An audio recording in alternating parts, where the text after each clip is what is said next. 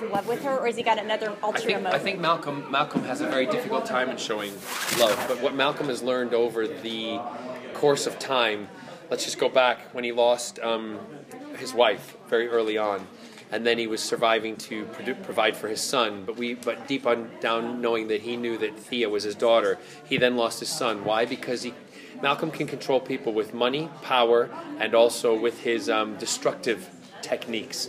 What he hasn't been able to do, because he lost Tommy that way, was Tommy got emotionally involved with a girl. Love destroyed him.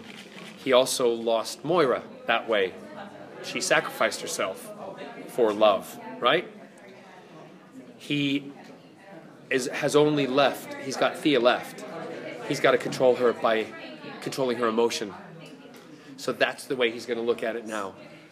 And that's going to be, so he will love her, but in a very different way. Will that be through perhaps training her in his art? I am not saying anything. But in order to control someone emotionally, you have to break them down. Well, has Malcolm abandoned his nefarious kind of evil doings, or has he got things still going on? Malcolm's not evil. I say as I twist my ring like an evil, an evil doer. Yes, a psychopath. I think Malcolm's misunderstood. I mean, I'm talking as Malcolm Merlin here, right? If you think I'm bad, let's go back and look at everything that Oliver has done. Okay? So we're both just doing the same thing, but going about it in very different ways. And one is deemed a hero, and the other one is not. In my book, that's wrong. Okay? Because I, as Malcolm, see myself as being the hero. But, God damn it, no one is recognizing that. What's your take on these amazing female characters that are on the show? I mean, obviously, you've worked in the past with great female characters as well, in Doctor Who and Torchwood. But, you know, we have these characters that do kick ass, but then we also have ones that are emotionally strong. That's what I think is great about this show. And I come from a show also where we never judge people on their... Let me just... When I say sexuality, I don't mean, gay or straight. I mean their being a male or a female, right? Their gender. We don't do gender judging. And this is the same thing, because there's some kick-ass females, you know what? And there's some emotional females. There's some kick-ass males, and there's some emotional males. Everybody's got a bit of it. And, Tommy wasn't kick-ass, but he was emotional. So we're kind of covering the whole spectrum, and everybody is equal. And how great that finally we have a show on television that young girls can look at and go, yeah, I can be kick-ass. I can be a hero, because look, that girl, that woman is a hero also. So I don't have to be afraid of, dare I say, wanting to be jock-esque. Does that make sense? Do you know what I mean? Yeah. It's a great thing to have. So working with all these girls and ladies and women is amazing. It's interesting for me also, because I'm at a point in my life now where I'm not going to be the kind of, I have been the hero and the younger character. I'm now the dad, which is really great, because I get to kind of relax a little bit. I get to go home at night and have that 2 glasses of wine. I was going to say 1, but that would be a lie. Because I'm not going to be the one taking my shirt off. Although I still could. Right. But I don't have to worry about that anymore. Do you know what I mean? Andrew also brought out the fact that Malcolm Merlin's now kind of the only father figure left in Oliver's life. How is that family relationship going to go? That's what, if you go back again, the day that, after that fight sequence, the day that Malcolm found out that Oliver was, the hood, the arrow, when he pulled the hood off him, and it was the reaction I wanted again, because, oh my God, if you even go back further, when it was Tommy's birthday, and I walked in with a birthday present for Tommy, and he didn't want it, who did I throw it to and wink? Ollie.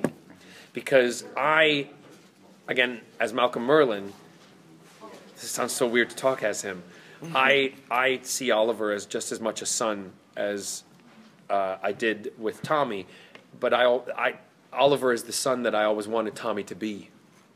The playboy, the guy out there doing things and, making it happen. And when I found out that he was, the green, he was Arrow, I completely didn't want to kill him. Couldn't, although I fought viciously with him. That's why maybe I, faked my death, so I didn't have to kill him. beat the crap out of me. He totally beat the crap out of me, but do you think I may have let him?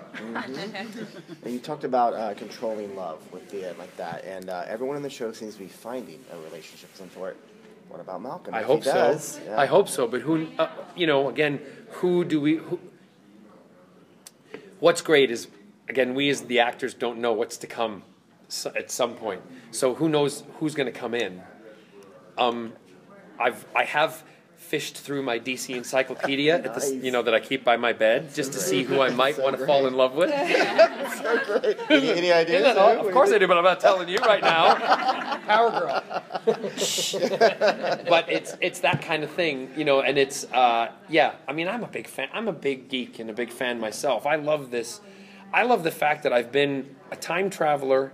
I've been a time agent. I've been a hero. Now I'm being a villain on a freaking comic book, that I grew up reading, and now in fact, my goal, one of the things I would love to do most of you either know me from the other TV stuff that I've done, but I don't know if you know my sister and I write together. Yeah, the book, And we have a book series, and we've done a couple of comic books, and I've actually mentioned to Andrew that I would love, my sister and I, if we could do a branch off of the comic for Merlin and do a series to look into either his past or what some like an offshoot of what's happening. I think it would be. Sorry, I'm allergy choking, but I think that would be great because I love the genre. I think it's amazing, and I love the show. It's great. As I'm about to choke. The Merlin Chronicles. All right. Well, thank you again so much. The manipulator, the puppeteer. What do you think about the explosion right now of all of these DC shows now making it to the screen? Well, it's funny because if you go back into the 70s, and 80s when I was younger, I used to play with all of the DC Mego figures. Yeah. And I still have all of them. And in fact, over the years, I've bought all the rest. I have a trunk full of them. So for me, DC was always prominent. And then there was I've had the fortunate thing of meeting Stan Lee and knowing him. And I like Marvel also. Do you know what I mean? You can't. I know a lot of people are going to disagree with me, but you can like both. Okay? I'm out. That's all right. Well, in my world, it's both anyway. Both. You got it. But for DC, I think there has been that Marvel resurgence. Now it's DC's turn. Yeah. And what a great it's on Warner Brothers and CW are taking a lead in that, and they're going to be Flash. I mean, if any of you are able, or you see my panel today, I've got my Flash T. I've got something planned with my Flash T-shirt. Anyway, but I love the fact that these characters are coming back, and the fact that they're revamping it, redoing it, and it's just awesome. It's just let's bring the movies next. Yeah, let's bring the movies. Just spoiled that you might be actually appearing on The Flash. Well, we have been told that, and Andrew said it yesterday, that there will be crossovers because there's Starling City. Is it Central City? Central City. That there will be some crossing over. I would love Malcolm Merlin to cross over into the Flash. That would be wicked.